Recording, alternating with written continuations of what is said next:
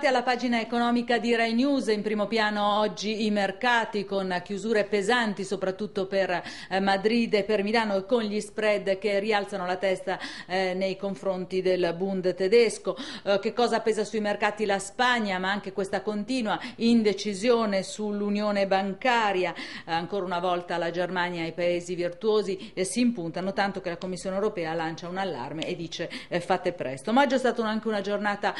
dove sono stati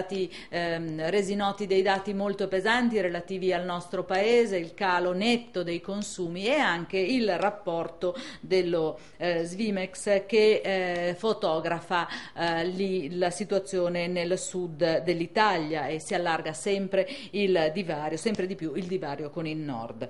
E poi allora parleremo poi della difficoltà di fare impresa, lo dice lo stesso rapporto di Svimex che appunto parla nel sud di un rischio desertificazione industriale, che però in realtà ci fa capire anche che fare impresa nel nostro paese diventa sempre più difficile. Allora saluto gli ospiti di